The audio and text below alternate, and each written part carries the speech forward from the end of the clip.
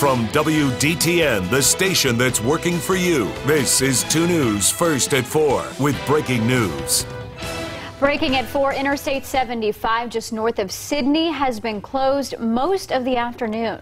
This following a deadly crash involving at least 2 semi-trucks and a pickup truck as well. 2 News reporter Deborah Bogart live overlooking the scene with the latest on the investigation and the effort to get all the lanes back open. That's right. We'll give you a live look right now of those northbound lanes of I-75. Now, we are on Sharp Road overlooking the interstate. This is as close as we can get, but as you can see right now, crews still there trying to get everything cleaned up in the northbound lanes. You can see lights now. As you can see, southbound traffic, it is slowly moving, but it is moving. That crash happened earlier this afternoon around 12:20 in the northbound lane, right around the exit 94 to County Road 25A in Sydney. Now, one person has been confirmed dead by Ohio State Patrol, but right now it's not known which vehicle that person was in. Traffic was backing up on both sides this afternoon after that crash. Again, that happened around 12:20 this afternoon. Then around 2, one southbound lane opened up. Since then, southbound traffic has been slow but moving. However, as you could see, that northbound lanes, they are still closed. Ohio State Patrol telling 2 News that at least 2 semi-trucks and a pick caught fire in that crash. Now, we have contacted Ohio State Patrol just recently to try and get an update, and they say they're still investigating the scene. They're still on scene, so they can't give us any more information right now, but we are working to get that, and we'll have that for you as soon as we get it. Reporting live in Sydney, Deborah Bogart, 2 News, working for you. And now to a similar and developing story also at 4. A car crashes into an ODOT truck on I-75 in West Carrollton, sending 3 people to the hospital with very serious injuries. The crash happened on 75 South near the West Carrollton Moraine exit. 2 News reporter Ethan Fitzgerald talked to troopers and is live with new information. Brooke, Mark, all southbound lanes near West Carrollton are reopened here on I-75. The accident itself happened not too far behind me there. Now, the ODOT workers were not on the interstate themselves. They were actually in the grassy median doing some work over there. And troopers on scene telling me the buffer truck that they used really did save those workers' lives. Ohio State Highway Patrol says this blue 4-door had 3 people inside, not believed to be wearing seatbelts. Here, for unknown reasons at this point, drove off the left side of the roadway and struck the back end of their safety dump truck. Troopers say the occupants were clinging to life. The ODOT crew had to spring into action, closing down I-75 South. There was some in and out of consciousness, and they just maintained, and they were able to help divert traffic here.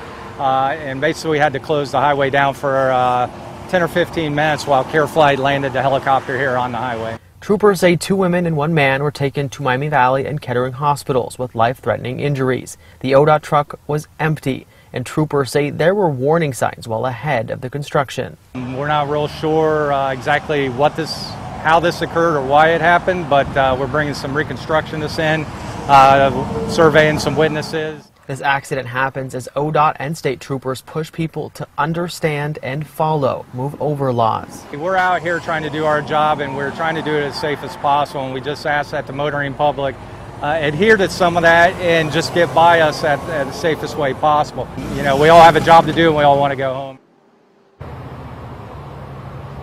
And troopers are looking at distracted driving as a possible cause to this accident, as well as alcohol and drugs, but this is under investigation.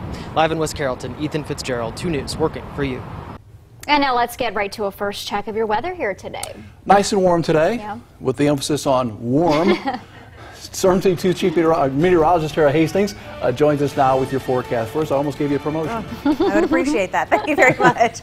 Live Doppler 2 HD right now showing dry conditions across all of the Miami Valley. Beginning to see a little bit more cloud cover picking up.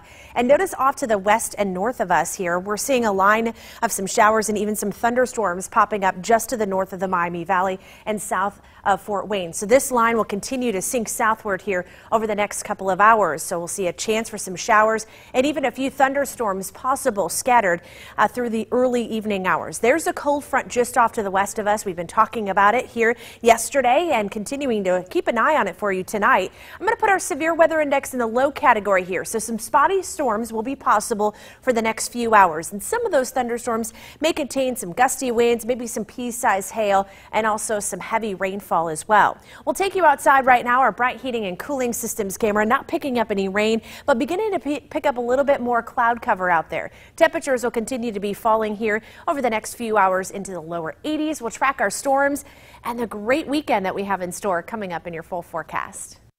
And 2 News is following a developing story in Springfield where police are looking for a suspect in a shooting. Neighbors reported hearing gunshots just after noon today in the area of Selma Road and Todd Avenue. When police arrived, they found a man who had been shot. He was rushed to the hospital, and 2 News reporter Kristen Eskow is working to talk to investigators. She'll have a live report for us coming up at 4:30.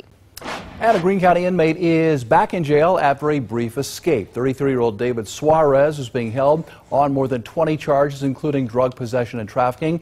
Greene County officials right now not saying how Suarez managed to escape or how long he was gone. We'll continue to follow this, bring you more information as we get it. And we are following up as a robbery attempt turns deadly for one suspect. This happened at the My Garage Auto Repair Shop around 2:30 this morning on Salem Avenue in Trotwood. Employees were inside the business working when someone inside pulled out a gun and shot the robbery suspect. The suspect was taken to the hospital where he later died. This is all under investigation, so we'll bring you more information on it coming up on 5 on 2. And we're following another traffic alert that takes effect today. The Dayton Water Department is now working on Carillon Boulevard through Saturday. So that means Carillon between Arbor Boulevard and Dryden Road will be closed to traffic as they do their work. The detour signs will be posted. Happening today, a local school district will hear if the Ohio Department of Education is stepping in to fix its problems.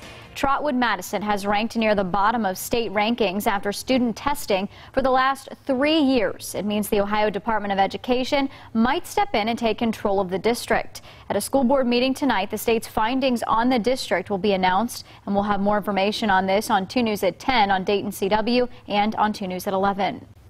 In more Ohio headlines at 4, at least 2 people are in critical condition after a shooting at a Cleveland nightclub. At least 5 people were shot in all while filming a music video at the bar. Police say hundreds gathered first in a park and then later moved to the bar to film. Investigators are still trying to figure out exactly what happened. Police have not shared any information yet regarding suspects or motives.